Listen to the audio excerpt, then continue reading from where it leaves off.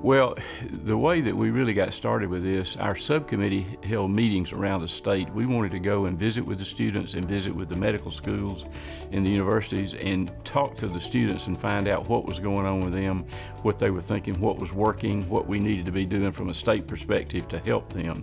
And one of the things that really came back to us all the time was the amount of debt that these students had when they graduated.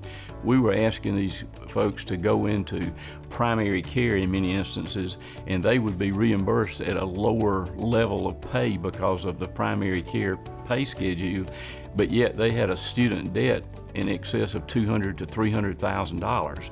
So we began to look at what could we do to help address some of this debt that these students had so that we could encourage them to go into primary care and locate in rural parts of our state. We talked with our friends at Mercer and discussed this, and as usual, they came with some of their out-of-the-box innovative thinking and came up with this accelerated program to get that student to get through the school process earlier and with less debt. And I think it's working well. I went to the graduation of the first students down in Savannah that finished this program. They went through it in 3 years. They were already ready into their residency program. They knew what they were going to be doing, and they were just excited about being out there and being able to go to work without that large debt hanging over them.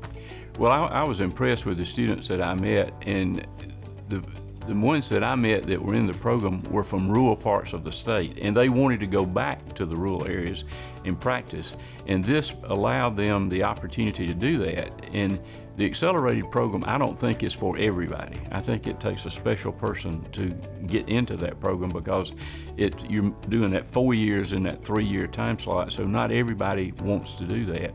But these kids that I met, they were dedicated to doing that. They wanted to get out and go back home to their hometown areas and practice, and they were able to do that in less time. And by entering this program, they knew that they had a residency slot. And when you get a Georgia graduate, they do a residency program in Georgia, chances are really good they're going to stay in Georgia and practice medicine. Well, there's several things it does by having that doctor in these rural communities. First of all, it provides health care. Any community, one of the things they're trying to grow the community, create jobs, and do things like that. And one of the first questions they're going to be asked is, tell me about the education in your community, tell me about the health care in your community. And if you say, well, we don't have a hospital or we don't have a doctor, unfortunately, you get marked off the list before you ever get any consideration. So by having the people practicing primary care in these rural areas, it helps the communities to have the potential to bring in economic development.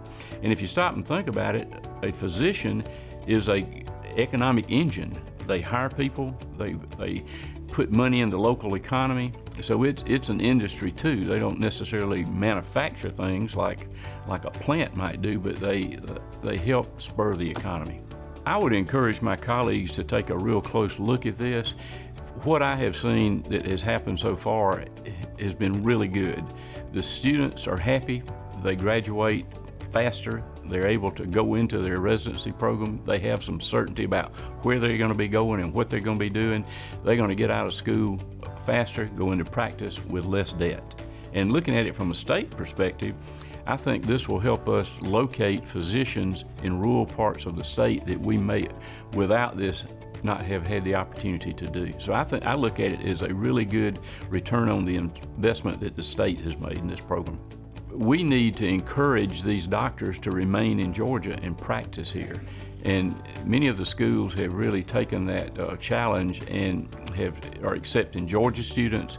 They're doing their education in Georgia, they're doing their residency training in Georgia, and they're staying in Georgia. And they're going out all over the state and practicing good quality medicine and giving the citizens of Georgia quality health care.